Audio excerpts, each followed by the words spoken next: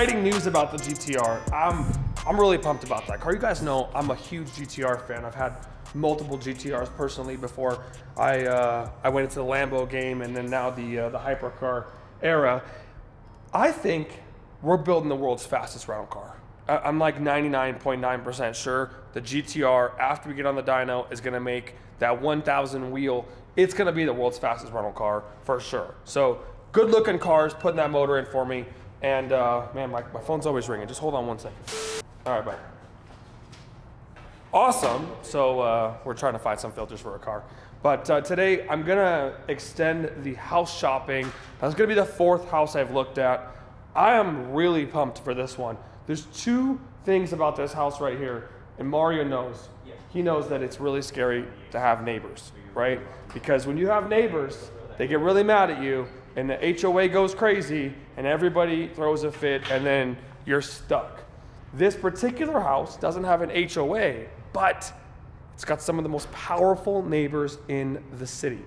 This is on Tamiyasu Lane.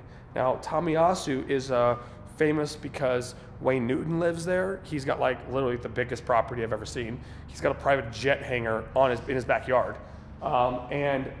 Famously, Mike Tyson had 2 houses on Tamiyasu. So the house you guys actually see in the original Hangover with Mike Tyson is legitimately the next door neighbor to the house we're about to go and look at. Now the house, you know, to the left and to the right, some super, super, super powerful people. So if we're gonna get into this space to have a royalty villas, one thing that makes me a little bit nervous is the fact that I don't wanna spend $3 million on a house and then get kicked out or get in arguments or, you know, have to babysit me, buddy.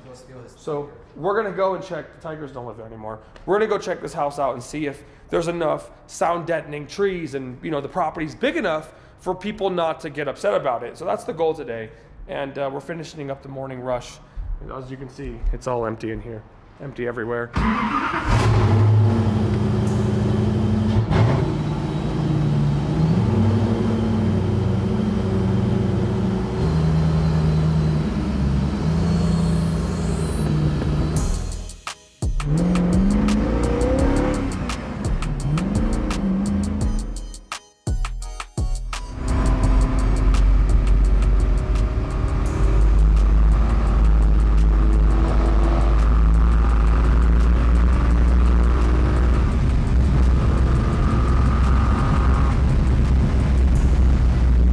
This is Tamiyasu Lane.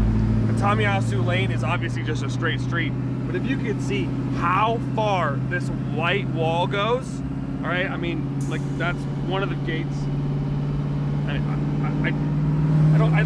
can't express to you how far it is. It's got to be at least 3/4 of a mile. Yeah. I mean, we're still driving by it. This is all of Wayne Newton's property. It is so big. It's got to be. If you guys look it up, just go to Tamiyasu Lane, go on Google Maps, and just check it out. It's insane. And then we get to Mike Tyson's big house. This is the house that Mike Tyson had his cats live in, from what I was told, right here. Now the house you guys saw on the Hangover is actually this house. Let me see if I can get you a better shot of it. That's kind of like a little area in the middle. It's just 1-story house right here. This is the one that all of the cars, or all of the cats were in. It has the glass in the middle. So this is that house here. Now this one was bought by a British guy. I've been in this house since it was just purchased, but it doesn't look like anybody's kind of living there now. It looks pretty gross and crappy and just kind of like abandoned. So who knows, you know, some of these cool nostalgic houses are super dope. But we're about to pull into the one that we're going to look at today, and it is not in an abandoned condition whatsoever.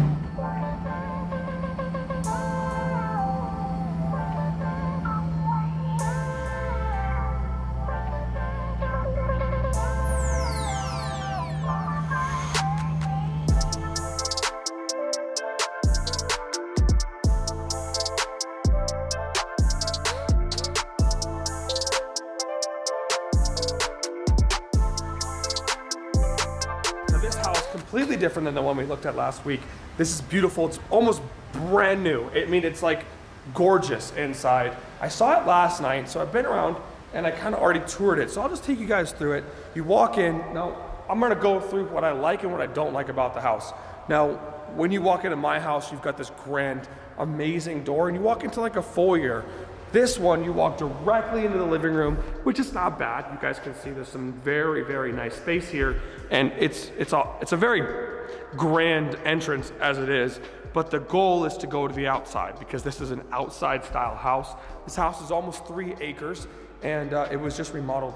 The flooring alone in the house, this is porcelain. It is so expensive. I have no idea what it costs, but I guarantee you, I got quoted for this for my house. It was almost $200,000 to put this amount of floor in a house this size. Now, it is astronomical prices when we talk about these things. The lights and all that kind of stuff, that's restoration hardware. You can see the AC vents over there. All these fixtures, all this stuff adds up to so much money. And you know, personally, when you renovate a house, you try not to spend crazy amount of money because sometimes you don't get it back. And I kind of feel like that's what's gonna happen here. You might not get all that money back, but this is still a great option for us for a royalty villa. So here's a master bedroom, pretty large.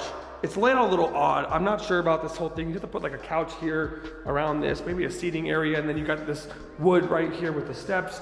But up there, huge vaulted ceiling. I mean, that's gotta be 25 feet high with a beautiful fixture. And you got those windows with that natural light. Natural light is the most important thing in a house like this because the rooms get so big, you wanna make sure you have the space, right? To have all the beautiful light that comes in, because if you just have regular, you know, I guess fluorescent or LEDs, it can kind of feel claustrophobic. It kind of feel bad in here. You know, I mean, you can see this is a pretty nice space for a bed, and then boom, you got the outdoors. So what I love about this is when you wake up in the morning, you're looking at such beautiful landscaping. You just feel at peace with this, right? And it just, to me, indoor, outdoor space, especially in Las Vegas because there's such amazing weather here, except like 2.5 months out of the year, is so nice. It is. Las Vegas is a beautiful place. Better than your hometown of absolutely. Minnesota. Yeah, you get 2.5 months of good weather. Good weather, you mean you get like that 81-degree day that one day a year? Yeah, and then it's really humid the rest of the time. Yeah. It's just a nightmare. It's the master bathroom because it's so cool with this shower. I mean, the shower literally, I mean, Tony, you have to get in the shower so that we can see how big the shower is in comparison. But you could have at least, I don't know. At least a party in here. At least 5 people in there comfortably, Absolutely. You know? 5. The only problem is you can only have about 1.5 people in this bathtub. But obviously beautiful as it is, yeah? You know you have a shower when it's one way in, another way out. Yeah, if you got 2 doors to your shower, you have an entrance and an exit, you're doing okay. This is a little small for the size of the bathroom here, you know. Yeah, it is a little weird. Well, it's really far back. Yeah, you got a lot of smell room. That's just an empty closet. Oh. Like, it's nothing. Linen closet. Every single room in this house has its own door to the outside, and you get this like little patio. Now, actually, let me touch on this real quick. You see the flooring? Dude, that is epic.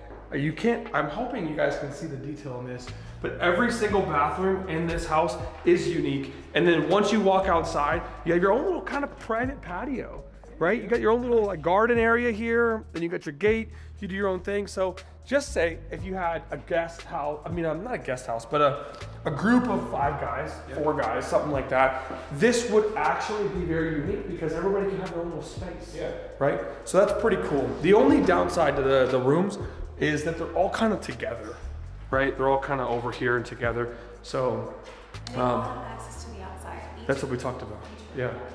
So let's go now to the outside.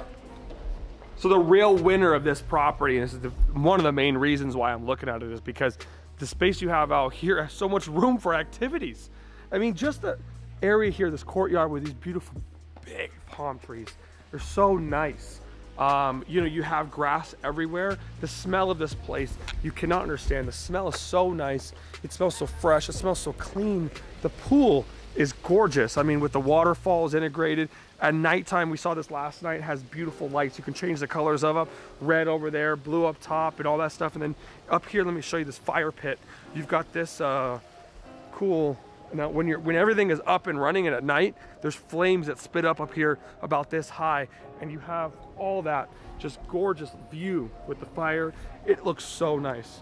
So this outdoor space here, in Las Vegas is so important to have, because you know, when you come to Vegas, you want to be in the pool, you know, you want to be outside, and you want to feel what Vegas is all about, right? And obviously you want to have a group of people. So this is the master bedroom here. So you saw that when we were out there. You got the main areas of the house there, and then all the guest rooms. There's also this beautiful casita that was fully built out, had its own kitchen, room, and everything in it. So you could technically live here, like actually like have like a live-in person, you know, to manage the property, to help us out with that. Also on the property, you've got entrance back here. You could kind of, this really isn't used for parking, obviously, because there's a basketball court here, but there's a side entrance, so if you wanted to access the back.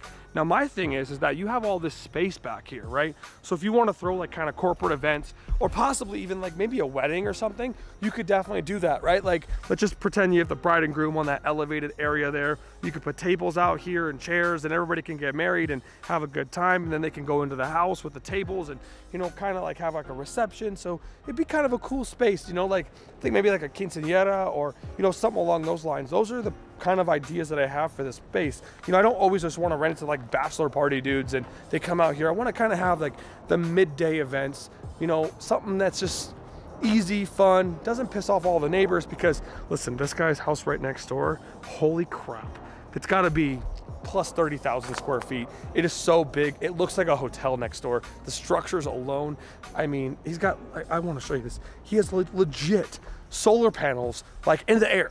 Okay, like they're floating solar panels. This property is so big back there. And this house is pretty nice. It's got a pretty cool backyard here. Smaller house, but definitely nice. And then over there is a street.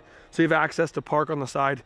It's pretty epic. You know, as you can see, there's a lot of space in between the house and this area over here. So it kind of feels like, my question was if people could actually hear these events. Now, let me tell you, this guy's got a big house. His walls are definitely thick, and his main house is actually kind of far away, but you can see that he legitimately has floating solar panels back there. And I mean, look at the property. It's so big. It is so awesome. That place is so cool.